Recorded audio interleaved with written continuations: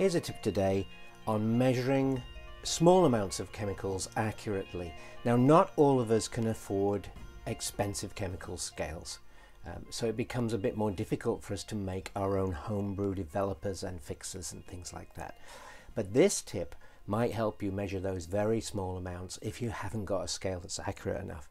Now here I have a half teaspoon, 1/2 teaspoon of Phenidone, and that weighs 1 gram. And I'm going to put in the comments below this tip some common darkroom chemicals and how much they weigh with tablespoons and teaspoons and so on to help you use this method. So this is 1 gram, and I'm going to put that on my piece of paper here. We never use 1 gram of Phenidone in a developer. It's a lot of Phenidone. But so how do we measure that out accurately into small amounts? Well, as I look at this Phenidone, I can actually measure it by eye.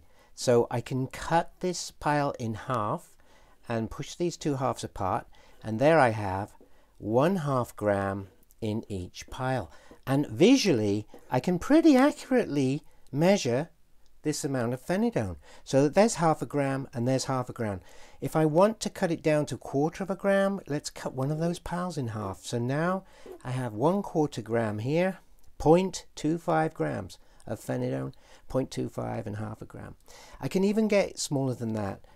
I can cut the 1/4 gram into 1/8 of a gram there. So that's how to measure a chemical really simply and quite accurately, easily accurately enough for your home darkroom chemical formulas.